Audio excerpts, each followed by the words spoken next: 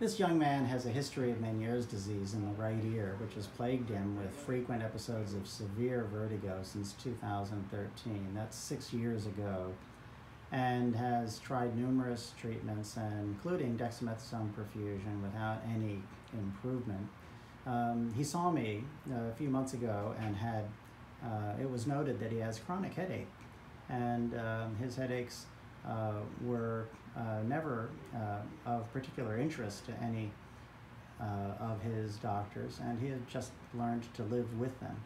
So we put you on some propranolol, which is generally well tolerated by young men with headache, and you have, I think, had tolerated it really well and had a good response to your headache. Can you tell us what your Meniere's disease was like before and what has changed? Before, it wouldn't go away. It was a headache that lasted all day. And it wasn't super debilitating, but it was a bit debilitating enough that I couldn't work. I didn't want to get up. It was just this pain on the side of my head and face. At the same side as your Meniere's disease? Yes, same side. It made it hard to think. It made it hard to do anything. And how frequently were you having episodes of vertigo?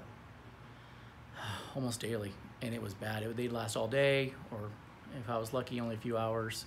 Now, you lost a substantial amount of hearing. The hearing on the left, fortunately, is normal, but on the right, the hearing thresholds had gone down to down more than 60 decibels. That's correct.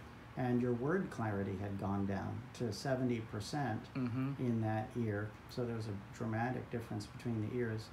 But how long did it take after you started the propranolol for your headaches to go away? Almost immediately. I started them that very next morning. I noticed the headache started to go away within hours. And then I started at 8 o'clock. By noon, the headache is gone. And then the ringing subsided.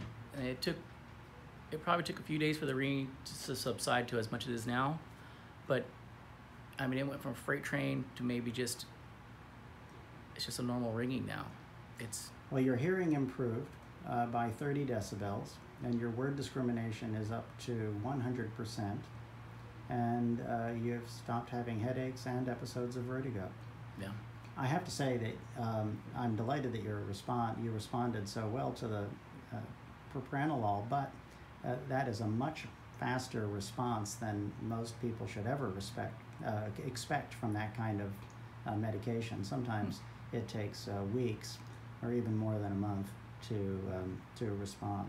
So we're delighted for your experience and sharing your story of improvement in Meniere's disease by treating the underlying migraine. This suggests that for some patients, the inner ear is an innocent bystander and gets injured by migraine. And when we control the headache, then we stop injuring the ear and stop having the Meniere's type attacks. So you actually came today to have another dexamethasone perfusion in your ear, but we decided not to do it because you're so improved. Yeah. Well, thanks for sharing your story with us. Appreciate it. Thank you.